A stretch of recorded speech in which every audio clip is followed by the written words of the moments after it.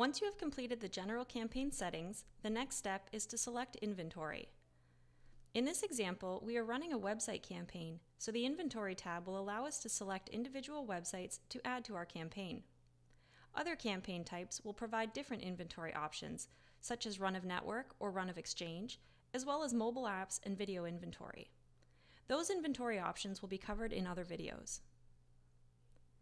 In a website campaign, the inventory section looks very similar to the main inventory tab that we looked at in the inventory video that was part of the introduction series. Use the search box to find specific websites. You can use the filter tools to search for sites that fit within certain requirements, such as geography, category, ad size, and exchange provider. Just like on the main inventory tab, stats are provided that show you yesterday's impression volume and average CPM price. You can also get placement stats and other detailed site information.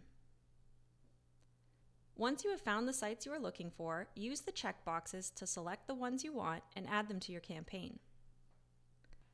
It is also possible to add all sites in the list at once as long as the list is less than 2,000 sites. Down in the bottom corner, you can see the count of sites in the list.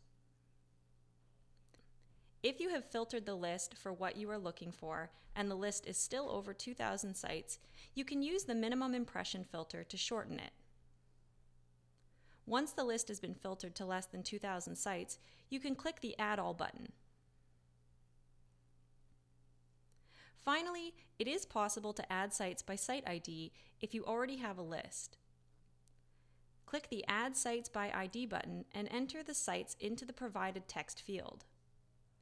If you want a more in-depth overview of the Inventory tab, go back and watch video 3 of the introductory series.